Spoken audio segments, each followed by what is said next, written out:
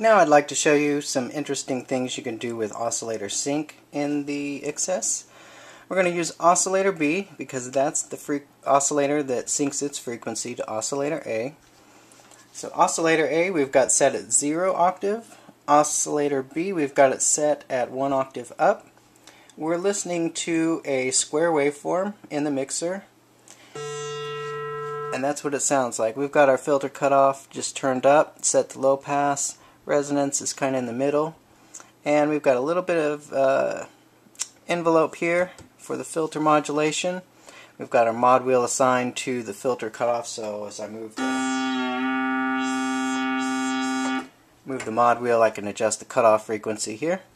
So let's go ahead and well, first let's listen to this oscillator unsynced. That's what it sounds like. Now let's sync it. We can hear a little bit of tone difference already. Typical profit type sync sounds, you want to have your envelope, which is going to be our filter envelope, sweep the frequency of oscillator B. And we can adjust our decay time or our attack time to vary that sound.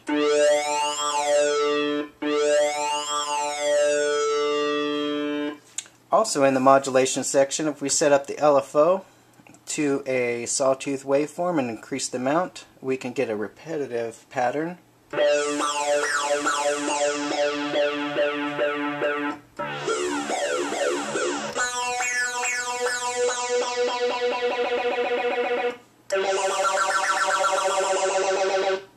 Or if we assign the sample and hold LFO shape, it sounds like this. Let's turn down our envelope modulation amount.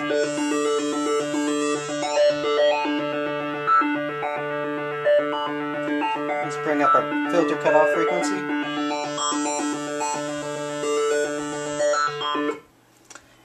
Alright, so that's just your typical uses of oscillator sync.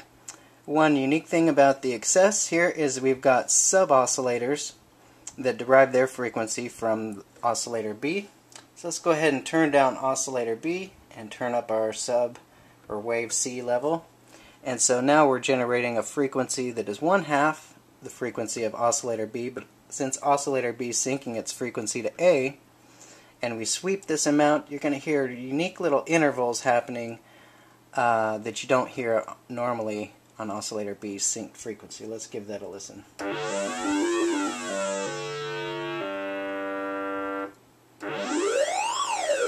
Too much. Let's go back here.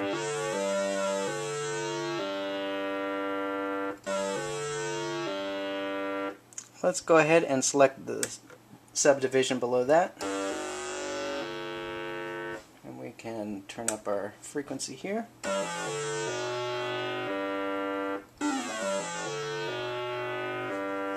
Let's go ahead and turn up oscillator B's level again.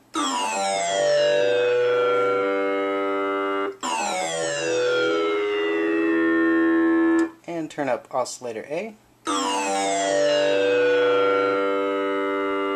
Try a different subsetting. Add a little LFO modulation.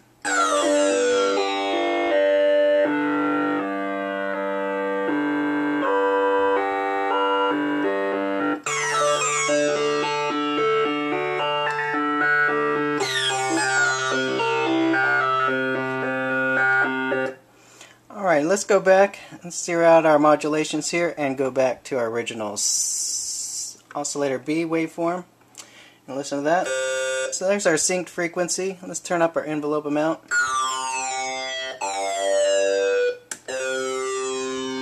So here we've got the envelope sweeping that frequency, and if we play a couple notes at a time, you'll hear this.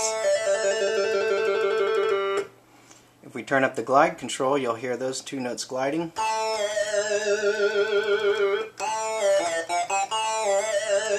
And you'll notice as we're holding one note and playing another note, it activates the glide time, but our envelope decay remains decaying off every time a new note is playing.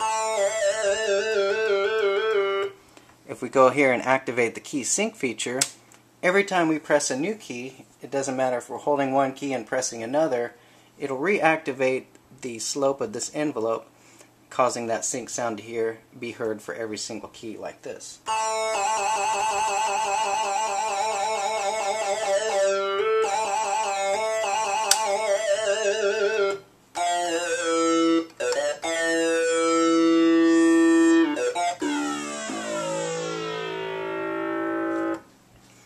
So hopefully that gives you a better idea of how oscillator sync works in the Excess and the neat little intermodulations you get when using the sub-oscillator as well when it's syncing its frequency to sub-oscillator B and A.